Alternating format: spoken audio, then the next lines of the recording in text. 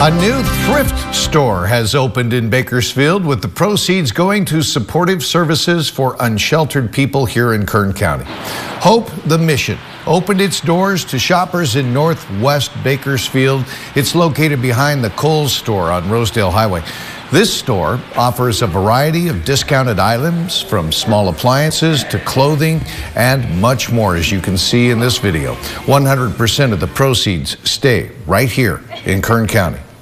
This store, every single cent that's generated for profit here in this thrift store stays here in Kern County, and he's going to help fund the work of Hope the Mission as we get ready to open the tiny homes for the homeless in Oildale in partnership with Kern County.